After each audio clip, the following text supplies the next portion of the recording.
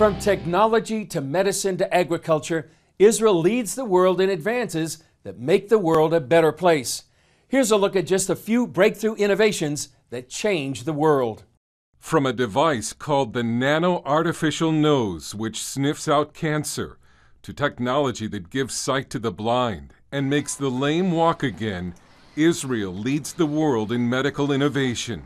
Every day, millions around the world use some kind of medical treatment that came from Israel. Israeli entrepreneurs and scientists are also pioneers in agriculture and invented techniques that allowed the tiny nation to turn rocky desert landscapes into lush orchards. In his new book, Thou Shalt Innovate, How Israeli Ingenuity Repairs the World, author Avi Jorisch profiles wondrous innovations that are changing the lives of billions of people around the globe and explores why Israeli innovators of all faiths feel compelled to make the world better. Here's CBN's Mark Martin with author Avi Jorisch.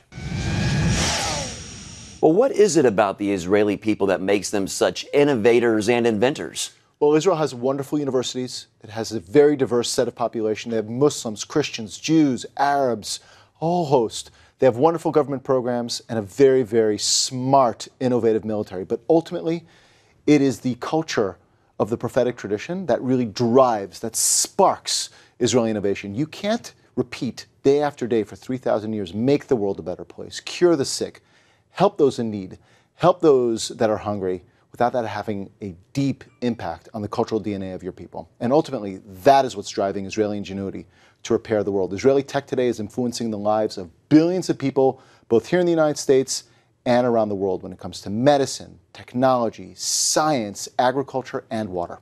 That's wonderful. Where does the concept of repairing the world come from? And why do Israelis want to export their ideas to the rest of the world, Avi? So first you have the prophet Isaiah, of course, which calls upon us to be a light unto the nations. And for the last 1,500 years, at least 3 times a day, religious Jews have been praying the prayer Aleinu, which calls upon us all to repair the world.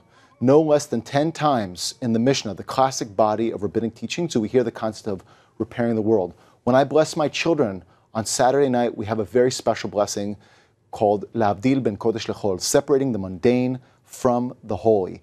And when you try to separate the mundane from the holy, this is the very heart and soul of the state of Israel. 70 years ago this week, Ben Gurion stood at the lectern and declared the existence of the state of Israel, and he said 2 things. 1, Jews are officially welcome to come home after 2,000 years in the diaspora. But secondly, he said, I quote, Israel has the great privilege and the obligation to tackle some of the gravest challenges of the 20th century, and we are seeing Israel do that today. It is repairing the world, it is leveraging its technology for the benefit of humanity and making the world better. Well, let's talk about some of the specific ingenious products that Israelis have come up with. First of all, United Hatzalah, which means United Rescue, and it saves the lives of millions of people annually. Tell us about that. So what would you do right now if I had a heart attack here in your studio? We'd call 911. You'd call 911, and on average, 20 minutes later, an ambulance will arrive to save my life. But ultimately, that is too long. So a man in Israel named Eli Beer started United Hatzalah, and he did 3 things. 1, he trained an army of emergency responders, 5,000 in all.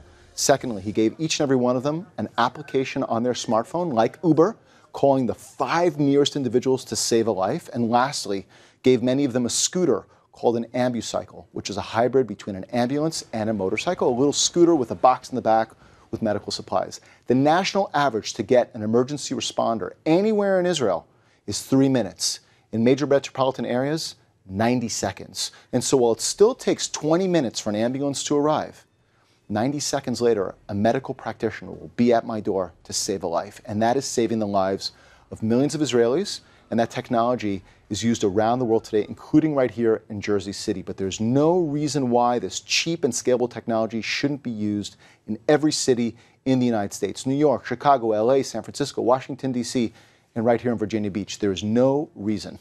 Yeah, that's awesome. That's incredible, those stats. Well, let's now talk about military defense. Israel has the Iron Dome, of course, that's been tremendously successful. Tell us about the Iron Dome and any other military innovations. So the Iron Dome was the first time in human history, back in 2012, that a projectile was shot out of the sky. It has a 90% success rate. And as a result of this innovation, I would say millions of lives on both sides of the border, both Israelis, Palestinians, Lebanese, and Syrians are saved. Because when you have a defensive weapon that shoots these projectiles out of the sky, you're by definition saving lives.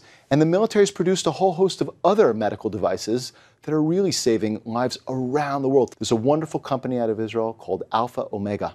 It's a Christian Arab company based in Nazareth that is producing the technology to pulse the brain for those who have Parkinson's, essential tremor, or Tourette's. And that technology is used in hospitals in the United States and around the world. The technology coming from Israel today is simply incredible. It is the prophetic tradition driving the desire to make the world a better place. Well, God has definitely blessed His chosen people, the Israeli people, and He's working through you guys to bless the world. And you've written a book about all of this, Thou Shalt Innovate, How Israeli Ingenuity Repairs the World.